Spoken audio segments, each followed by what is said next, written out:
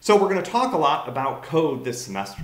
It's worth just unpacking this idea of what is computer code. So think about the word code, right?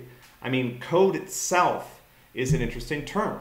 Code, until you started to study computer science, you might have thought of a code as it's like a way of scrambling something, right? Like code is something that spies use to communicate with each other. We use to try to make sure that somebody can't understand our messages. When my sister was young, she had a special code that she would write in her, she's gonna be angry with me for sharing this piece of information about her, but she used to have this code that she used to write in her journal to prevent us from reading it. I suspect many of you actually did things like that.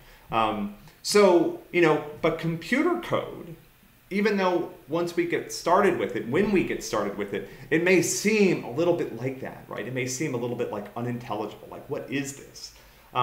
Computer code is not designed to obfuscate, right? We're actually trying to be clear. If anything, what makes computer code difficult is the requirement that we be absolutely 100% precise and clear about what we want the computer to do. Sometimes I think about computers as sort of like this really powerful genie, right? Imagine a genie appeared, but instead of like rubbing a lamp, you had to write computer code to get it to do what you want. It says like, you have an unlimited number of wishes, right? And that's kind of what computers are like today. They're these big, powerful friends that can do really incredible, useful, world-transforming things for us. But here's the catch. You have to know how to communicate with them. You have to know the code. And the code is, like I said, it's not designed to be confusing. It may seem that way sometimes. But what it requires of us is that we be clear, that we be precise, that we be accurate. Sometimes to a degree that we as humans are not prepared to deal with. Human language is extremely flexible.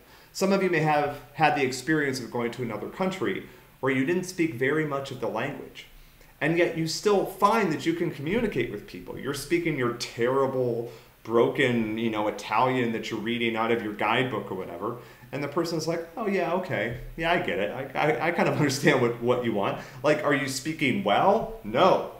Are you speaking even in proper sentences? Probably not. Sometimes you're just like reading the words out of the guidebook, like this is what I need, and they're like, oh, right, okay. But they can make sense of that, right? Our human brains are amazing when it comes to language. We're so good with ambiguity. Languages like English are full of these sentences that are actually really, really difficult to understand. And if you think about it, that's one of the things that's made it so difficult for computers to understand human language, is there's so much ambiguity.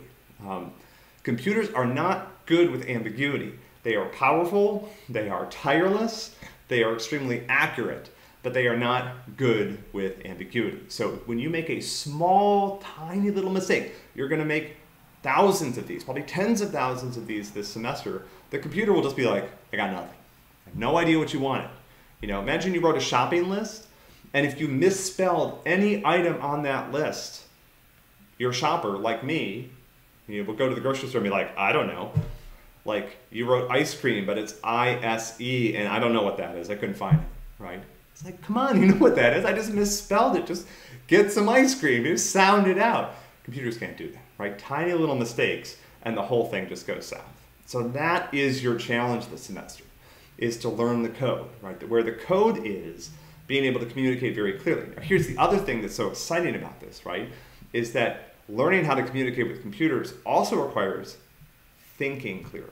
That's this computational thinking aspect of this journey that we're going to be on together. Because not only do we have to communicate with the computer extremely accurately, but we also have to tell it exactly what to do. Exactly what to do. You just can't say, get some ice cream. You have to say, like, turn to the left 90 degrees, walk 2 steps forward. Like, you have to get me out of the house. You have to get me into the car. Like, bend legs to 90-degree angles, scoot to right until you feel seat, right? Like, literally. I mean, that's what you would need to do to get a computer back and forth to the grocery store, right?